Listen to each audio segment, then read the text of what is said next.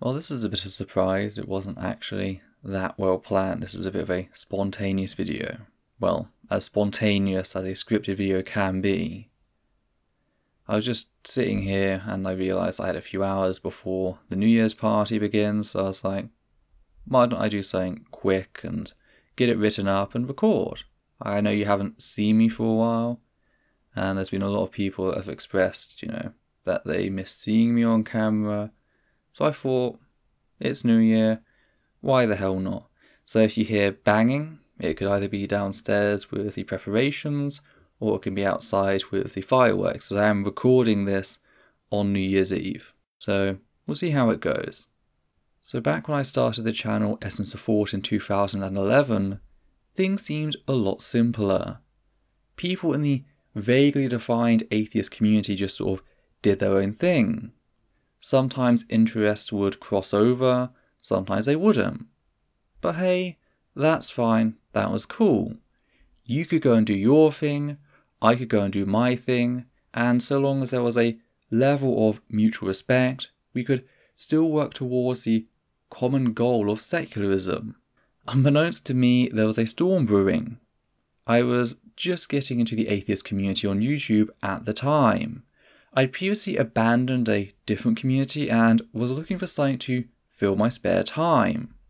I also had some trouble talking about certain topics in real life, so this amazing online platform gave me something I really desired. A community to talk things out with, to discuss, to debate, and test my ideas.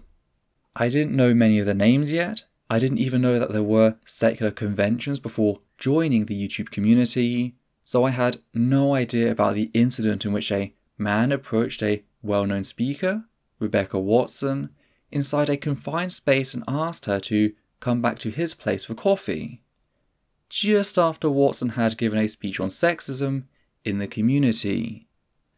I didn't know that Watson had then created an incredibly tame video offering some simple advice to male attendees at such conventions on how they can be more aware of how they approach such situations to avoid making women uncomfortable.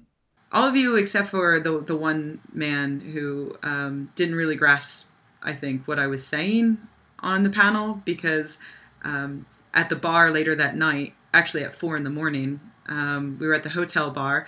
4 a.m, I said, I've had enough, guys, I'm exhausted, going to bed. So I walked to the elevator, and a man got on the elevator with me and said, don't take this the wrong way, but I find you very interesting and I would like to talk more. Would you like to come to my hotel room for coffee? Just a word to the wise here, guys, don't do that. I don't really know how else to explain how this makes me incredibly uncomfortable, but I'll just sort of lay it out that I was a single woman, in a foreign country at 4 a.m. in a hotel elevator with you, just you, and don't invite me back to your hotel room right after I finished talking about how it creeps me out and makes me uncomfortable when men sexualize me in that manner. So, yeah. But everybody else seemed to really get it, and thank you for getting it.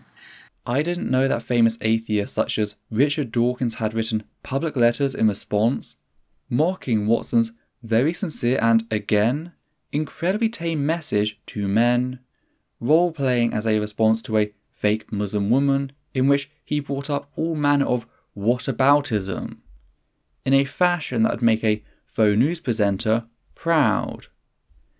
Though I note that Dawkins later apologised for said letter. I wasn't aware of any of this, and then overnight, I was. I remember seeing sites being drawn up, different blogs and websites, YouTubers and activists being dragged in.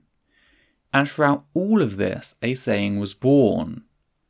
Politics doesn't belong in the atheist community. Every time I'd bring up an issue of gender, politics doesn't belong in the atheist community. Every time I'd mention racism, politics doesn't belong in the atheist community. Every time I brought up trans rights.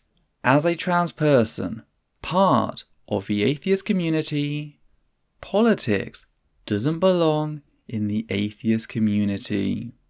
And that last one really used to irk me.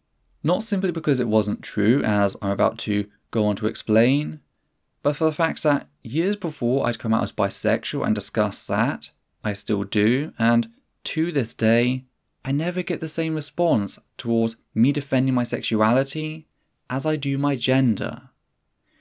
So it seemed that what was being deemed as politics was anything a person felt didn't belong, rather than something with certain attributes that can be described, identified, and thus excluded. It was circular reasoning. This doesn't belong in the community. Why? Well, because it's political. How do we know it's political? Well, because it doesn't belong in the community. For me, it was just another day in the office. Except we'd now substituted conversation about how we know the Bible is true, because it says so, for what does and doesn't belong in the secular community. Of course, we know the truth. There are large numbers of LGBT people in the secular community, and large segments of the secular community have been relatively forward-thinking on the subject for a while.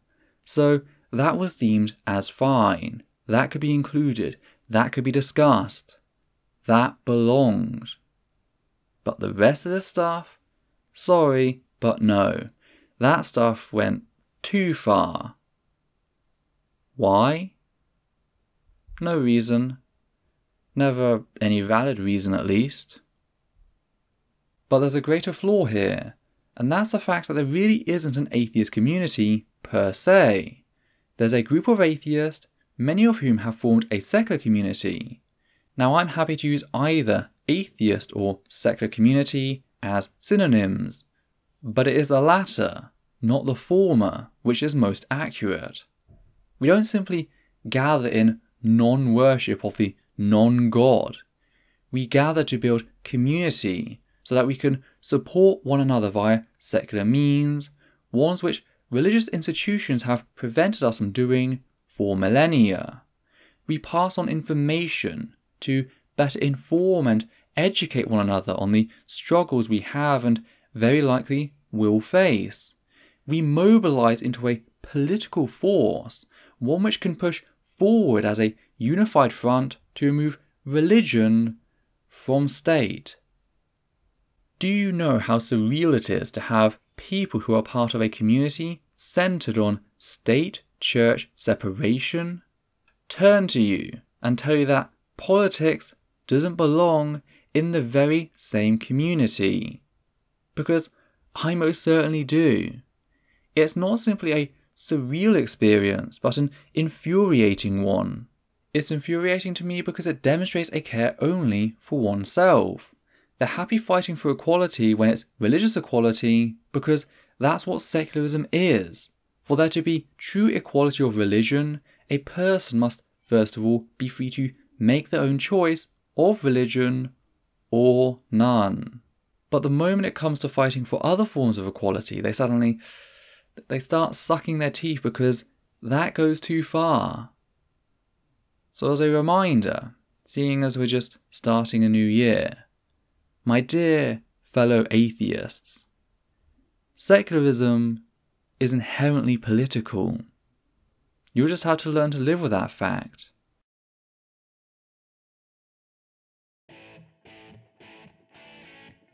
Hi there, I'd just like to say a few things here at the end of the video before you go.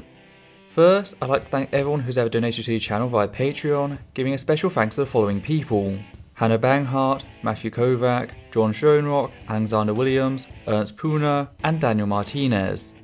Your support has ensured this channel its ability to grow over the years, and really is the only thing that manages to keep the channel afloat. I'd also like to ask that you comment down below and like this video, as well as subscribe and follow Essence of Thought on Facebook and Twitter. Please also consider following Atheist Alliance International on Facebook, an organisation dedicated to helping atheists around the globe. Any comments utilising language which insults others on the basis of perceived gender, sexuality, ethnicity or ability both mental and physical will be removed immediately, and the commenter may be blocked on the moderator's discretion. Let's keep this space one which upholds the humanist values. Thank you.